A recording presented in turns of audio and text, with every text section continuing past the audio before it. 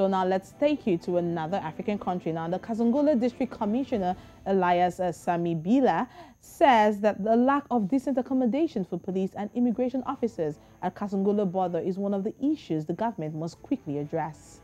Well, Mr. Siamibila told Home Affairs Minister Jack Mwiimbu during his visit to Kazungula that there were only 10 houses for police officers at Kazungula border to cater for all the 42 police officers deployed to the area. He also says that the previous government embarked on the construction of a modern police station and housing unit for police and immigration officers.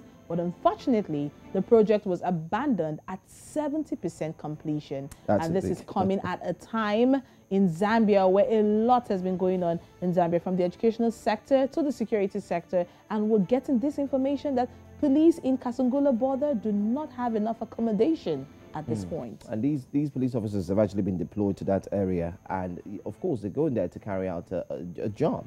But of course, while deploying them, lives and properties, you also have to ensure that they are well taken care of.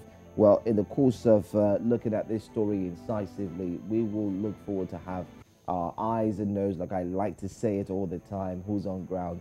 And of course, our guest to join us later on, and we'll discuss this. So make sure you stick to News Central, and we'll tell you more.